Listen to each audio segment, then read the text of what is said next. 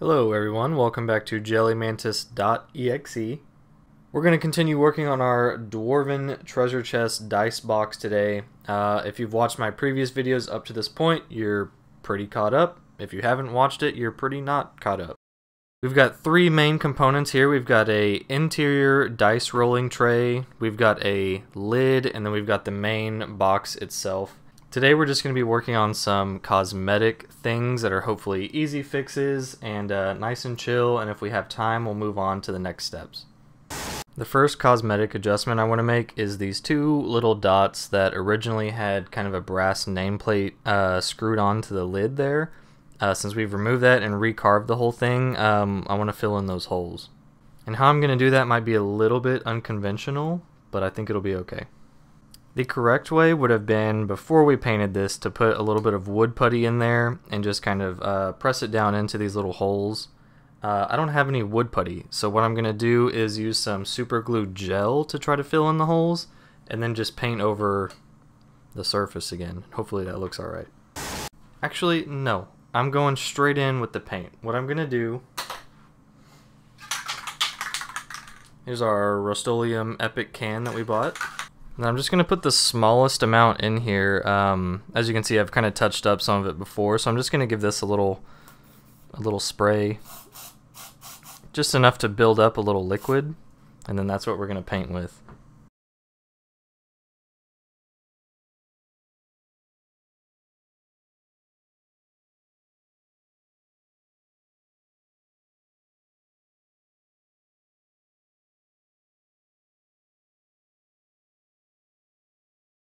Now we may end up having to do that a couple times to kind of build up a layer, because as this dries it kind of thins out a little bit, and also some of the paint, is, you could probably see, is falling into the hole a little bit. So we might do that a couple times throughout the video, but I was just showing you that's how I'm going to fix that problem.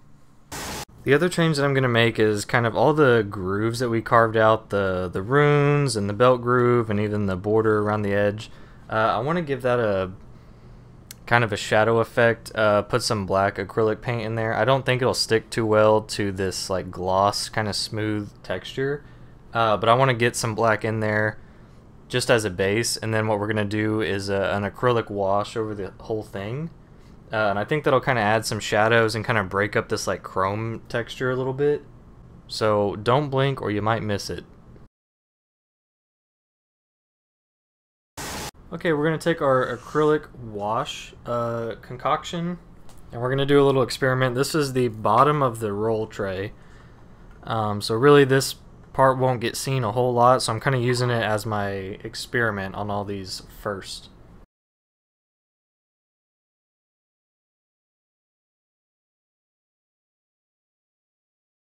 So it's doing what I thought it was going to do, which is the hammered texture kind of has like this glossy, kind of smooth finish to it, and I'm trying to get rid of that. So I was hoping with the acrylic wash I could kind of put a little pattern on there like this, maybe let it dry for a couple minutes and then try to like wipe it off, just to add some depth and darkness and texture to kind of that glossy feel that it has right now. So we'll let this sit for a few minutes and then we'll come back and wipe it off and see if it did anything. I might have let that sit for about 2 minutes or so. And I'm just going to try to dab off some of it. I'm not going to try to wipe, just so maybe some stays on there a little.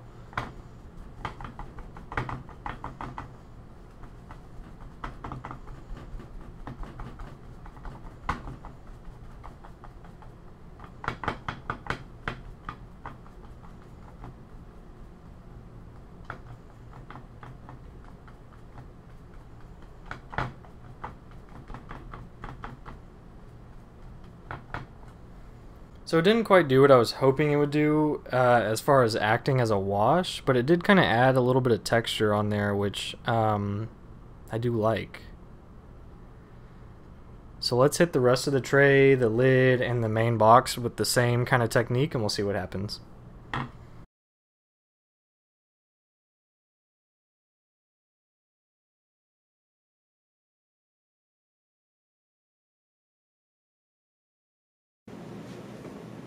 Now our lid is very smooth because we put so many coats of paint on there, so I'm going to hit it with just a clear acrylic matte coating spray just to give it a little bit of texture to bite onto.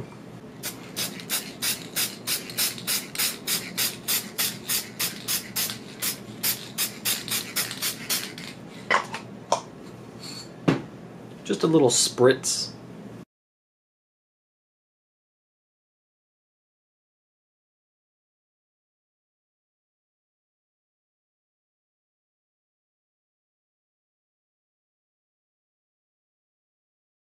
Alright, now this thing has been a pain in the neck, so I'm going to put it in timeout for about 10 minutes and let it think about what it's done.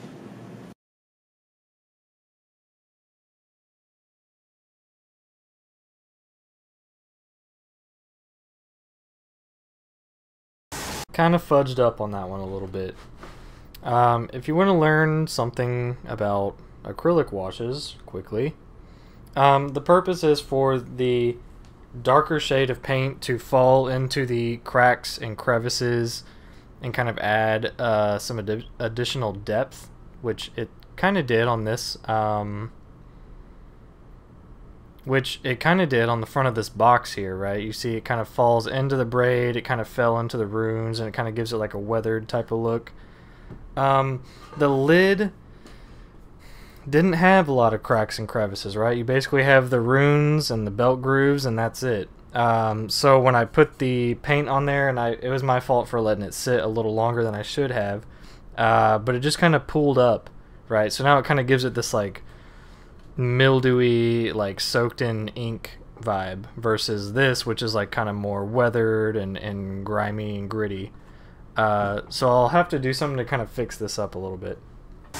For the next step, we're going to do a little bit of experimenting. I did some off camera, but let's do some together. We've got our little hardware handles and the little nipples that hold them in place, and the hinges that hold the lid to the main box. So I did a little bit of experimenting. It's got kind of a brass plating on here, so originally I tried to use distilled white vinegar, and I let it sit for about a day, which kind of changed the color a little bit. You can see here in this clip, but it didn't completely remove the plating, because after a few days of letting it dry, it almost looks identical to how it did before. The second experiment, which you can see on this piece, is I tried sanding some of the plating off. This is your sanded one, this is your not sanded one, and maybe that worked a little bit, but it was also kind of a pain in the ass just because of the shape of this thing, and I'm gonna have to get in all the cracks and crevices, and I kind of didn't want to take the time to do that. So online I heard that oven cleaner can remove metal plating if you use like steel wool, so that's exactly what we're gonna try. We've got some easy off oven cleaner, heavy duty style.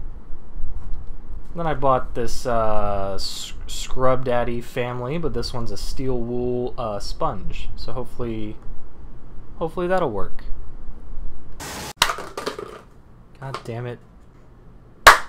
Okay, so we gave it a good scrubbing. This is your scrubbed handle, this is your not scrubbed handle. The camera's not picking up on it super well, but there is a difference. But I damn near gave myself tendinitis trying to hold this little tiny handle and scrub it with steel wool. So we're going to go a different route.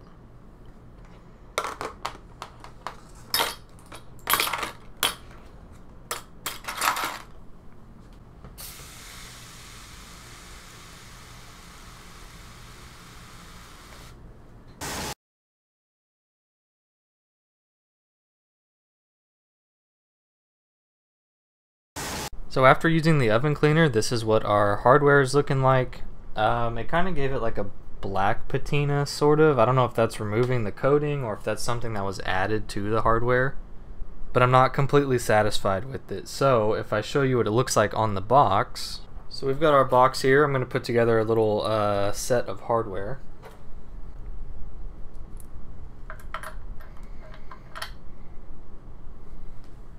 Doesn't quite match, right? It does look cool with sort of like the black wear and tear, but still there's way too much gold on this, especially with the acrylic wash that we put on the box, we need it to be a lot darker, and that's how we're going to do this.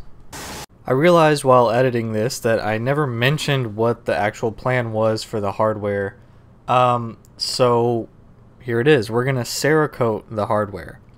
I thought an acrylic paint or a spray paint on the hardware would eventually just flake off or rub off with time. I wanted something a little more permanent. So luckily my father-in-law is familiar with the Cerakote process. So that's what you're going to see in the following footage. But before we get there, I'm looking at a website, rnbarmsusa.com, and they have a whole section about Cerakoting. What is Cerakote? Cerakote is a ceramic-based thermoset composite coating that is applied to the surface of firearms, knives, specialty products like tumblers and computer parts, and jewelry box hardware. It provides a protective finish and can be subjected to high temperatures without the risk of being melted off. Cerakote brand is composed of multiple color selections. We're going to go with black. How long does Cerakote last? Right, because this is kind of my main focus. If you're concerned about how long Cerakote lasts, don't be. It'll last for years on metal and plastic surfaces with proper care. Cerakote is corrosion resistant, scratch resistant, and chemical resistant, which creates high durability. Of course, the biggest factor in how long your Cerakote will last is how you use your product, firearm, or piece of equipment with the Cerakote coating. So for jewelry box handles that honestly you might not even touch when you grab the jewelry box, you might just pick it up from the sides. Those handles are going to have almost no wear on them, so they should last for frickin' ever. What you're going to see in the following footage is how we Cerakoted at home. There's kind of a bead blast process which removed the brass plating.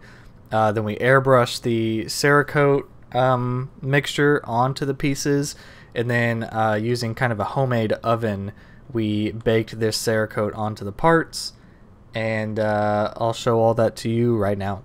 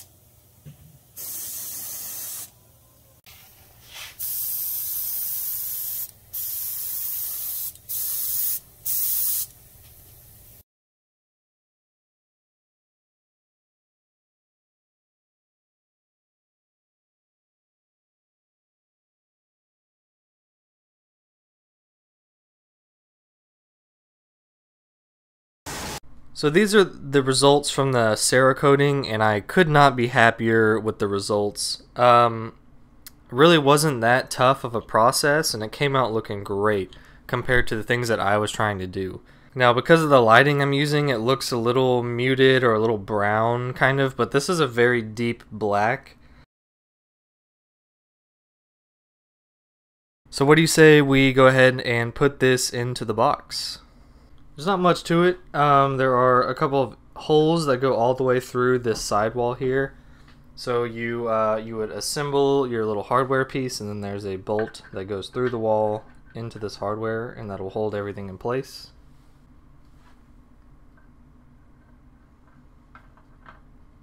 Okay, there's that.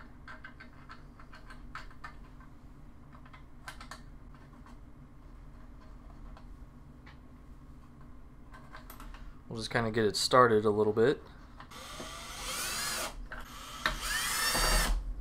That's gonna look great. Alright, let's do the same thing to the other side.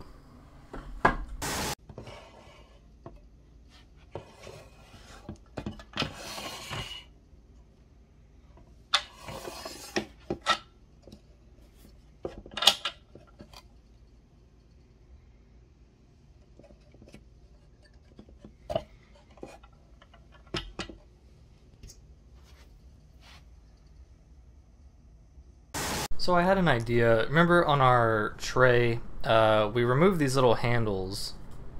They were just like little metal handles with like a screw on the end of it that kind of fit in there, and you could lift the tray out of the box.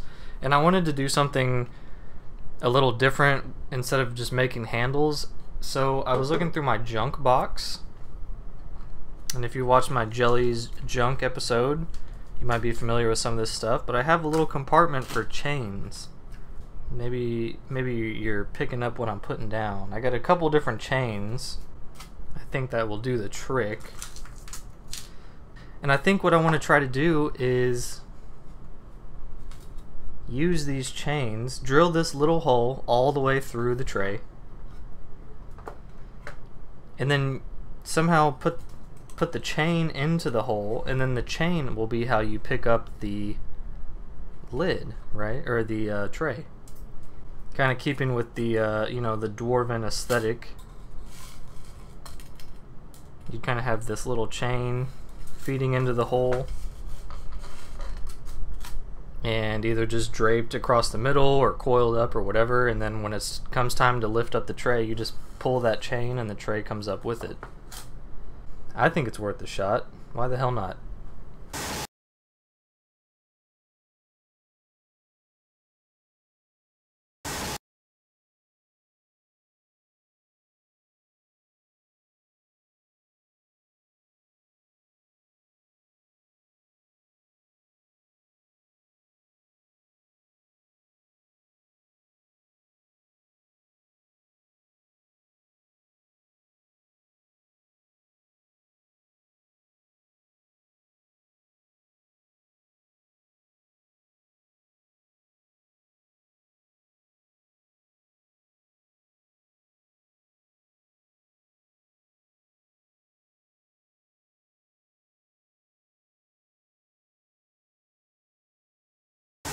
There's a lot of drama in this moment because I'm asking myself to drill into the piece of wood that I've worked on for like 2 months for painting and getting it all squared away, and now I'm gonna drill through it on a whim because I had some crazy idea.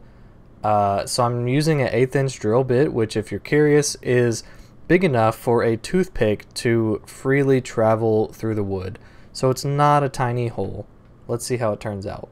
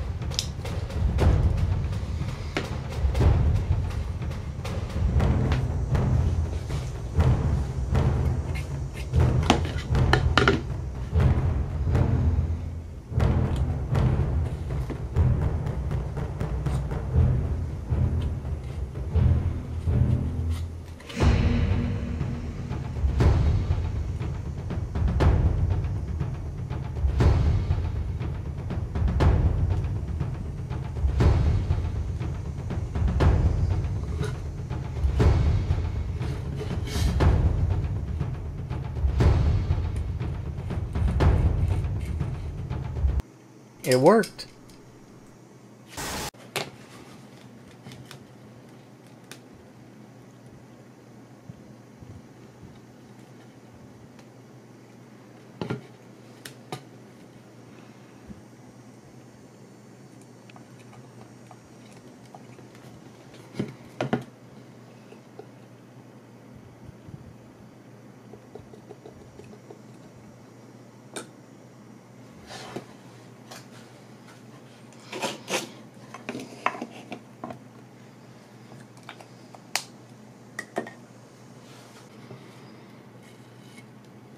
Damn it. Damn it.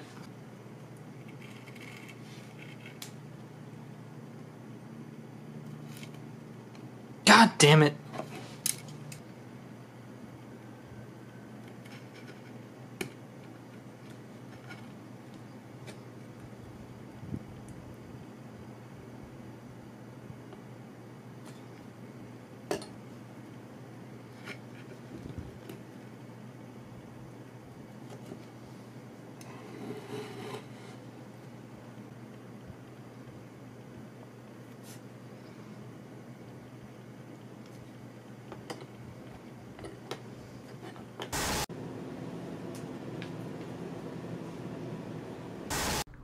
Alright, and that's where this episode is going to end.